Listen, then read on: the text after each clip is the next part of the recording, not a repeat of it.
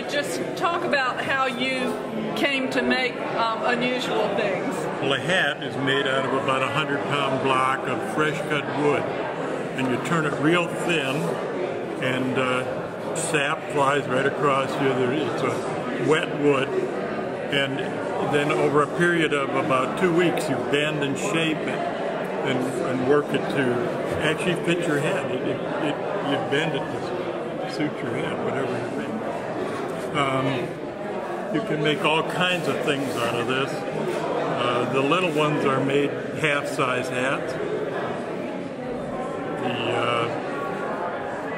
Have you been doing these for years and years? No, probably 2 or 3 years now. Okay. And they've made enough scrap too. You're looking at the good ones, but there's a lot in between. And do people buy them from you to wear?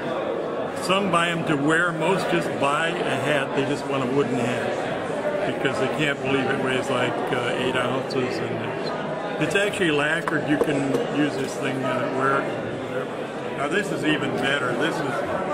I turned half of a hat out of poplar. You saw that other hat. On the other side of the log, you've got another equally nice piece.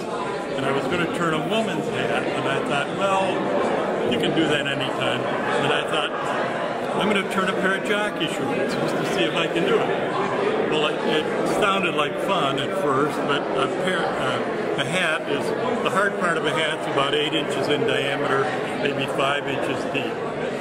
Jockey shorts are 12 inches in diameter and 10 inches deep, and it was really a hard turn.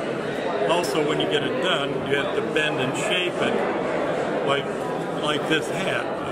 The crotch of jockey shorts is radius this way and flat this way, so you can't make a bowl shape and make it look like a pair of jockey shorts.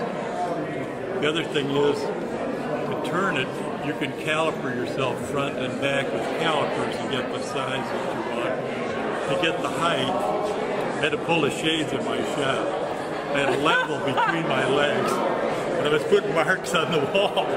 And as you put a mark on the wall, I couldn't see the bubble of the lathe, and as you look down, your behind goes up. So I had marks all over the wall. To get the height of it was one of the hardest parts of the whole thing.